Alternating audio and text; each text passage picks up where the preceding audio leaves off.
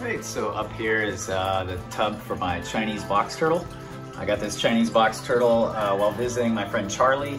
We're both friends with Anthony from the Turtle Room, and that's where this guy came from. And I was really psyched when Charlie told me that Anthony had included one for me. This is, for me, a dream species and something I've always wanted to keep and work with and kind of see what it's like. And so far it's been really good. This guy's a little bit shy because I just kind of disturbed him a little bit and tossed this little worm in there, but you can see there's that beautiful little golden head that these guys have. I keep it pretty aquatic. That was what I was advised to do, is start these guys off, you know, really aquatic or semi-aquatic, and then as they get older, you can work them into a more terrestrial habitat. As this guy gets older, he'll probably end up living around the aquascape pond, and what's really neat about Chinese box turtles is they're cold tolerant, so you can actually keep them outdoors year-round. You know, if you live in a place like where I live, they can really handle some cold. You know, a lot of parts of China where they're native to, they do get some pretty significant winters, and these guys go through them just fine.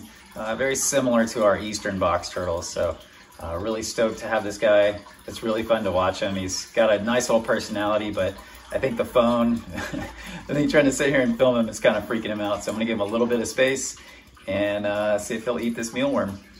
As you can see, the tub is a pretty basic setup. It's got some fake plants in it, a lot of sphagnum moss. Originally it started off as a little ball, but this guy's kind of torn it all up. But I also have a lot of floating plants in here, and I do water changes and add water about once or twice a week, and it seems to stay pretty good. This guy does well in it, and seems to be doing, you know, pretty well. And it's just a very basic setup. This is kind of what Charlie does, and a lot of the other guys that keep these, is start them off in setups like this. You know, the water stays nice and soft with that moss in there. Gives it a little bit of that tea color and that much softer pH quality.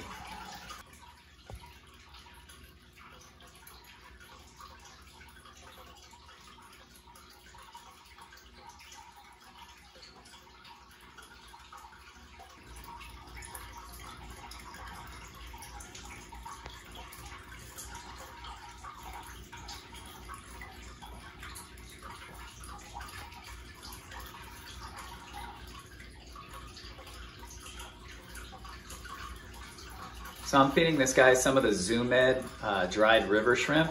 And what I do is I just break them into like a little bit smaller pieces, and really likes to just kind of run around and eat all those up.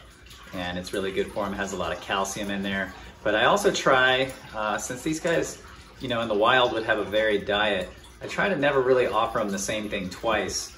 Just like I do with most of my turtles, is I try to give them something different every time I feed them. And this guy just, the Chinese box turtles really respond well to kind of mixing it up with their diet. So far he hasn't eaten those other mealworms, but definitely likes the river shrimp. So next thing I feed it might be something different, maybe a red worm or some frozen thawed bloodworms, but this guy's always down to eat.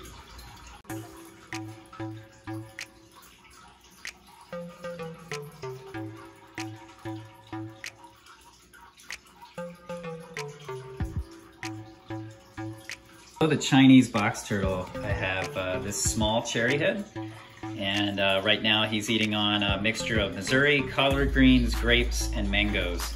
Normally I don't feed a lot of fruit, but I'm kind of feeding him at a time that I don't normally feed these guys, so I wanted to make sure that he would get excited enough to come eat, so that I could film it and you'd be able to see him. Normally he eats first thing in the morning and then kind of hangs out and comes to and fro to graze, but I wanted to be able to show you guys this guy eating.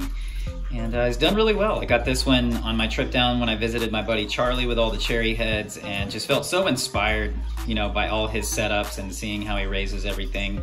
But this particular setup, I actually have this piece of plexiglass that covers the rest. His humid hide is here, bowl of water over there, and this will retain a lot of humidity in his enclosure, and that just goes a long way to helping create that smooth shell growth that, you know, we all want and is natural and, you know, just the most desirable for both the turtle and for the keeper. And, you know, these guys are just so fun to watch, and, you know, they do so well.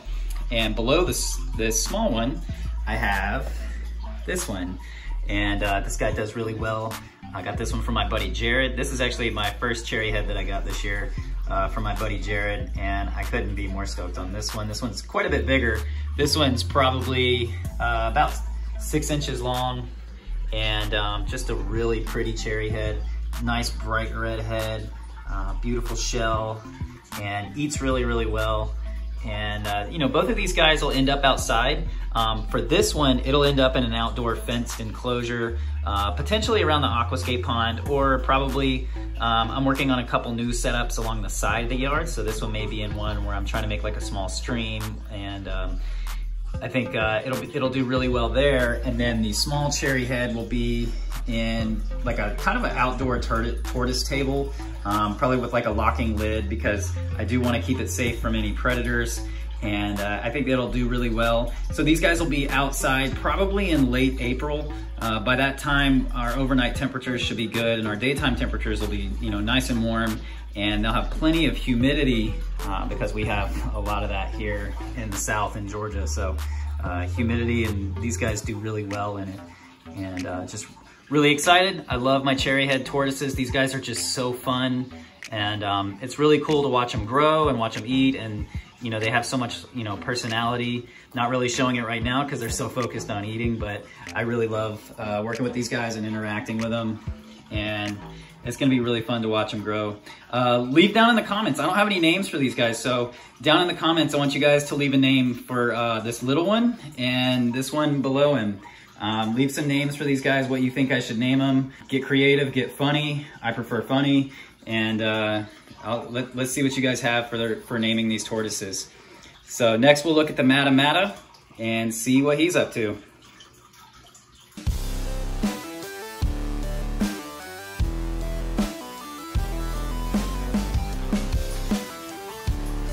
All right, so right now I'm giving the Matamata some live guppies. The water's pretty stirred up. As you can see, there's some actual egg masses from some snails that I have in there. And this, you know, the bottom of this tank is a natural mix of sand and gravel, and there's just kind of some natural detritus from the plants and the driftwood in there, and it creates a very natural bottom and keeps the water pH exactly what this Matamata likes, but it does make the water get a little cloudy when he gets active and stirs it up. But then once he goes back to resting, it gets crystal clear again, but keeps those nice tannins. But always fun to feed this guy, always glad to kind of share him with you guys.